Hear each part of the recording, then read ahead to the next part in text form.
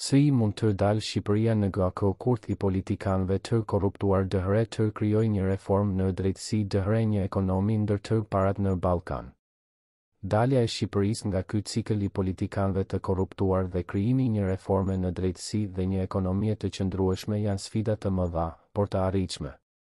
Këtu janë disa hapa të rëndësishëm që mund të ndiqen për të arritur këto synime. 1. Pavarësia e institucioneve. Është e domosdoshme që institucionet e drejtësisë, si gjykatat dhe prokuroria, të jenë të pavarura nga ndikimi politik dhe korruptimi. Këto institucione duhet të kenë burimet dhe kapacitetin e mjaftueshëm për të hetuar dhe ndjekur penalisht çdo akt të dyshim të korruptuar. 2. Forcimi I ligjit dhe rendit. Zbatimi I ligjit duhet të jetë I barabartë për të gjithë, pa marrë parasysh pozitën apo influencën politike. Është e rëndësishme të ndërtohet një kulturë e respektimit të ligjit dhe të sundimit të ligjit në të gjithë shoqërinë, duke përfshirë edhe politikanët dhe zyrtarët më të lartë. 3. Përmirësimi I transparencës. Hapja dhe transparenca në proceset vendimmarrëse është thelbësore për parandalimin e korruptimit. Informacioni publik duhet të jetë I lehtësisht I arritshëm dhe duhet të ndodhet në dispozicion të qytetarëve dhe mediave. Zgjidhja e aferave të korruptuara duhet të bëhet me transparencë dhe pa ndërhyrje të paligjshme.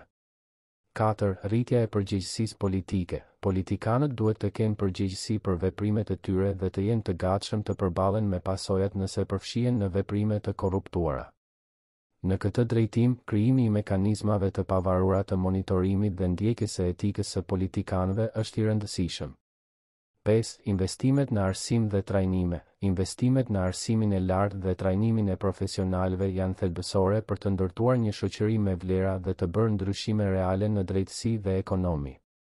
Zhvillimi I një fuqie punëtore të kualifikuar dhe e etikës së punës do të ndihmojë në rritjen e prodhimit, krijimin e vendeve të punës dhe rritjen e ekonomisë së vendit.